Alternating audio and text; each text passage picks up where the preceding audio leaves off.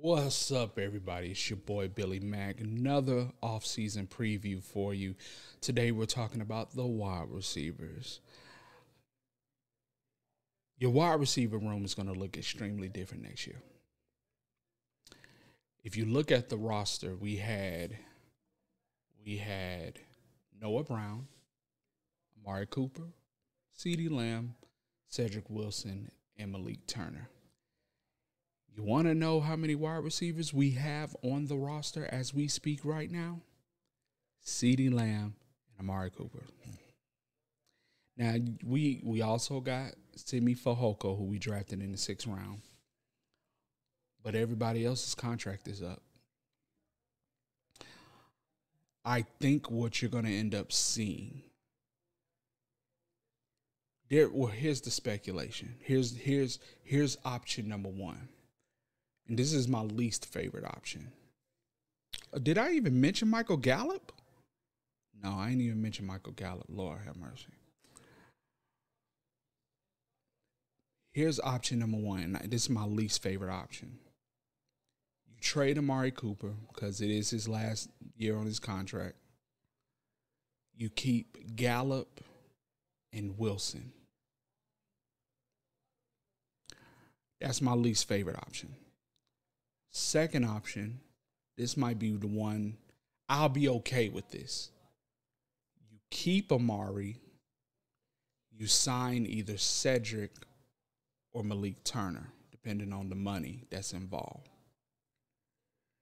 Of course, option number three, this is really option number one, sign all of them.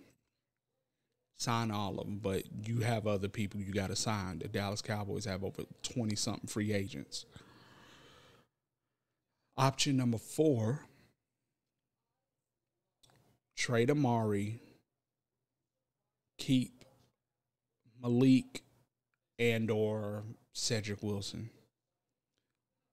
Ultimately, what it comes down to is you can either keep two guys for cheap or keep one for a decent price. Keep Amari and one for a decent price, or trade Amari, clear up that cash, and hopefully sign, all three. If there was a way to trade Amari and then sign Gallup, Wilson, and Malik Turner, that's the route I'm taking.